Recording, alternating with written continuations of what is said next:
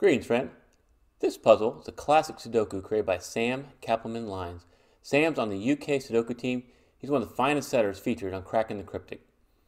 On December 12, 2019, Simon Anthony released a video called How to Solve Hard Sudokus in 10 Minutes, where he solved this puzzle. This video went on to score over 755,000 views, making it one of the 10 most popular videos on Cracking the Cryptic. I'll put a link below to the original video. I think you'll really enjoy this analysis video. I added 2 positive video moments. And one quick announcement before we begin. I'm planning some YouTube collaborations in the very near future. I'll give some more details at the end of this video. And with that, it's solving time. Simon immediately noticed the setup of the givens. He said the solver should notice an unusual symmetry of the givens around the grid. So instead of just going and doing cross-hatching, like he could have solved the one right here right away, he said, look at how these pairs of digits are at the end of the grids, and then how these digits like the 5 and the 3 interact with these 4 digits right here, and the 1 and the 6 interact with these 4.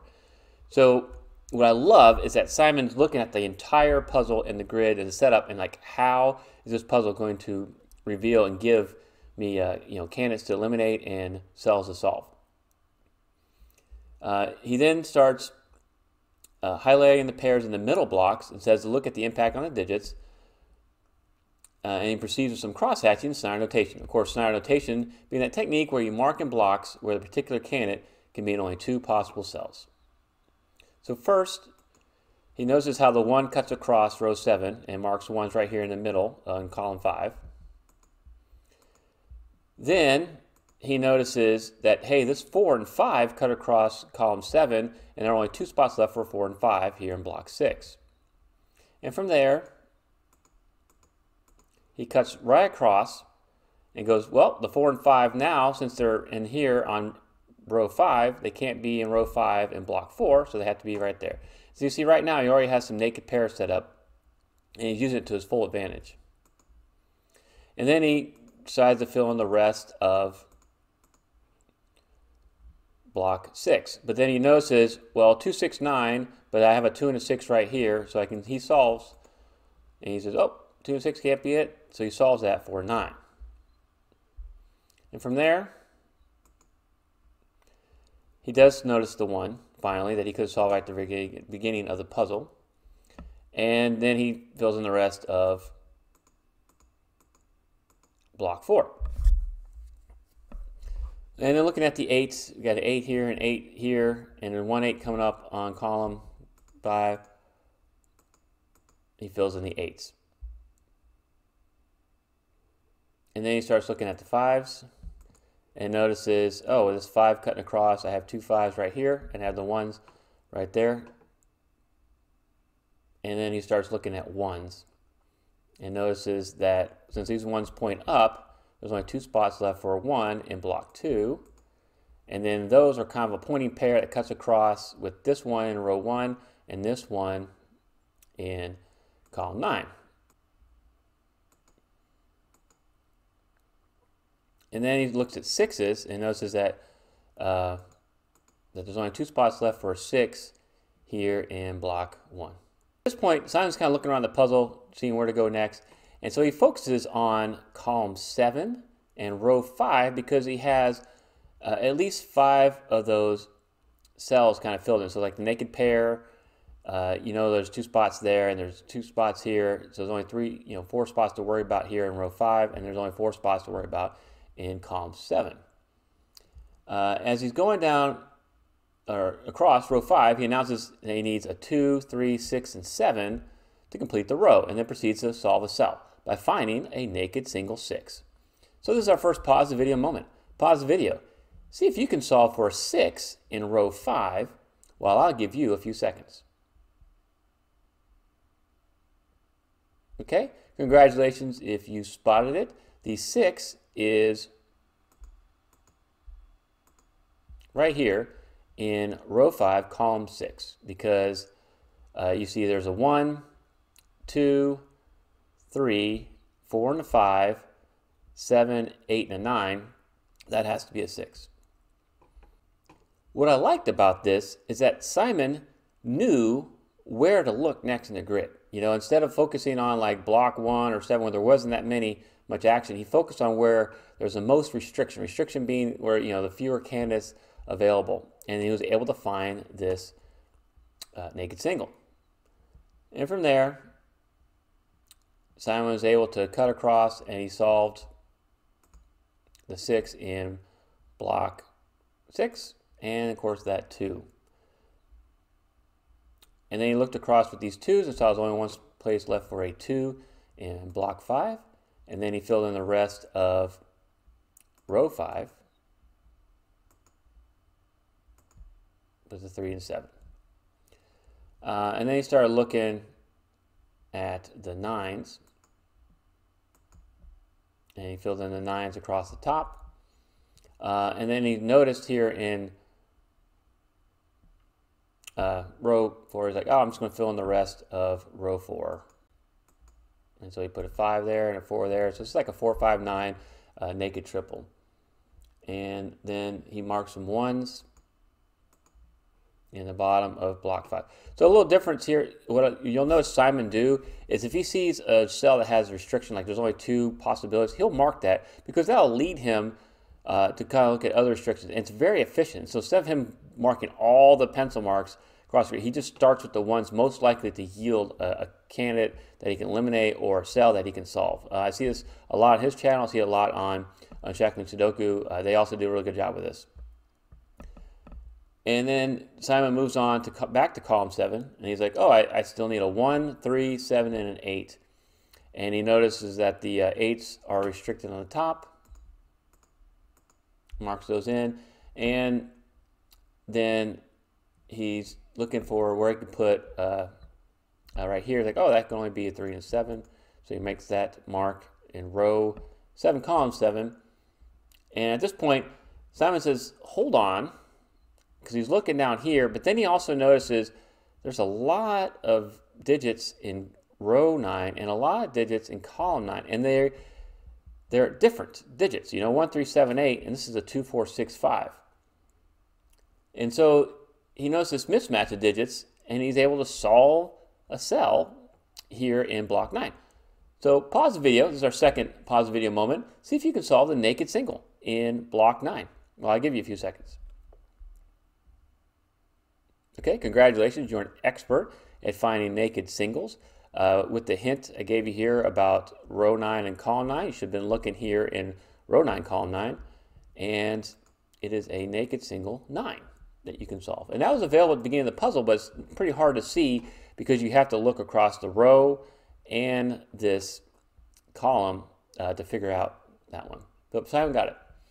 So after that, Simon finished the rest of column 9. He started up there with this 5 and a 6 and the 2 and the 5 was the only digits remaining. Then he came down here and said, wait, this needs a 2, 4 and a 6. And that's not going to really help me. And he said that doesn't look very fruitful. So then he focuses again on the 9s, and he's able to solve another 9 by coming over here to column 6. And then he notices that he can solve a 9 right there. There's a 1, 2, 3, 4, 5, 6, 7, and an 8. So that was a naked single 9. It's a good look for him. He's able to solve that. All right, and then he made. Then he started looking, and he noticed, oh yeah, I marked that up here, so I can solve that 4, and I can solve the 5 and the 4 down here in block 4, and then solve that 9. So he was able to solve those real quick. And then he looked at the 5s, and he said, oh, 5, 5, 5, and 5. I can solve for a 5 right there. And you see he's starting to use some cross-hatching at this point to really get through this puzzle. And then he looked at the 4s, and he noticed that he can mark the 4s down there in block 7.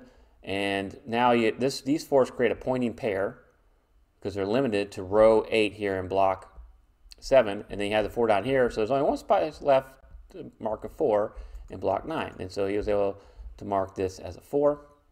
And then he marked the 5 and the 4 to finish up his markings up here in block 6. And then he focused and go, okay, let me finish column 6 here. I have a 1-8, 1-8 naked pair. And then he jumped over here to column 4, and he started looking at the individual, what do I need? And he noticed that, oh, this is actually a naked single one. So he tried to mark something, but he realized, oh, the 8's already right there. So he was able to solve that for a 1, and he was able to solve for an 8, and for this 1, and he completed column 6.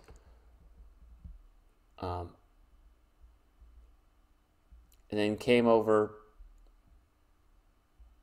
and finished with the 8s there, and he's, oh, there's only one place left to solve in block 5, which is a 5 right there in row 6, column 4. And then he finished his 3, 7 markings for column 4. And then to notice that since the 8s were here in row 3, there's only one place left for an 8 up there in block 3. So he saw that for an 8. He was able to solve for a 1. And take really good advantage of scenario notation when you're doing this, because it gets really quick. You're not just solving one cell, you're able to solve another one right away. And so now he starts working with the 1s, and he cuts down to see there's only one place left for a 1 down here in block 9, and then he can play off of that marking here and go to block 8 and solve that one as well. And from there, he's looking again at now the 7s, and he comes up here and goes, all right, I got 3 and a 7, 3 and a 7, but there's a 3 right here, so that has to be a 7, and he's able to solve the 3. And then he cuts across using the scenario notation. He solves the 7, the 3, and the 7, finishes up block 5. Continues on with the 7s, and he looks and he goes, oh, I got 2 7s right here, I got a 7 right here, I can solve another 7. And this is where you get really quick. When you make this transition and go, okay, using the cells I just solved, where else can I, in this grid can I start solving? So he was able to solve that 7, and he's doing a lot of like hidden naked singles at this point.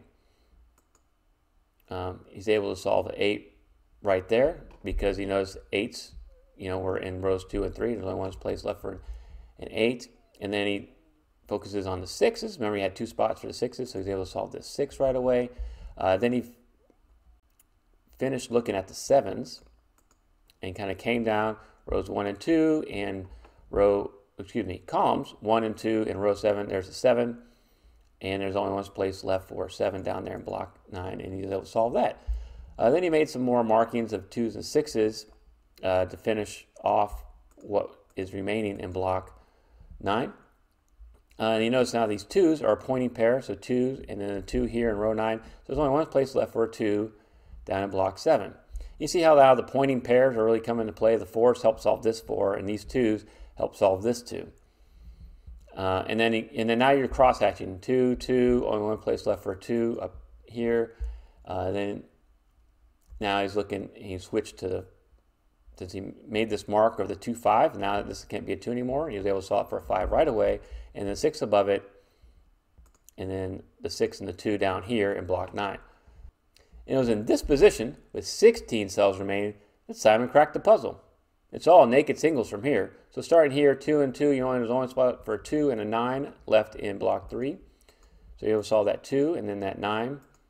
And then he came across, and you see there's only one place left for a 6. And he just started filling in. And if you were to solve through this, you'd notice that these are all just naked and hidden singles.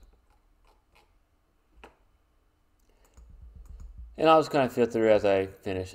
Great solve. It wasn't a terribly difficult puzzle. It just needed stuff that I featured in my medium solving tutorial.